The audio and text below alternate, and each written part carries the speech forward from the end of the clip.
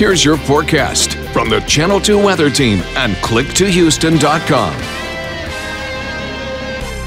Hello everyone, I'm Chief Meteorologist Frank Billingsley, KPRC Channel 2.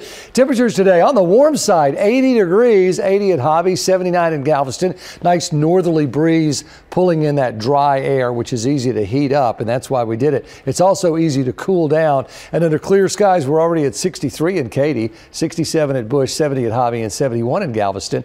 Not much on exact track radar, a little ground return there is all we see. So temperatures currently in the 50s and the 60s, from mid 50s to mid 60s to a couple of 70s around, but generally we're cooling pretty nicely. It looks like temperatures overnight make it down into the low and mid 50s. So we wake up with sweaters, but the afternoon is back in the mid 70s. This high is going to continue to keep skies clear right on into Friday.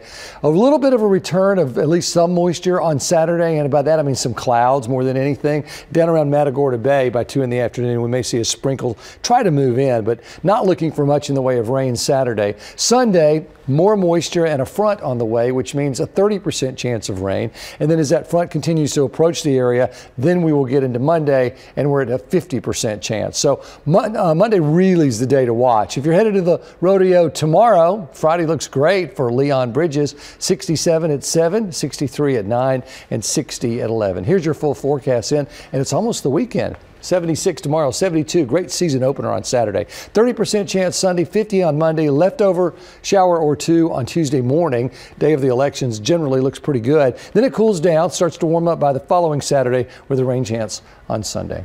Have a safe one. I'm Chief Meteorologist Frank Billingsley.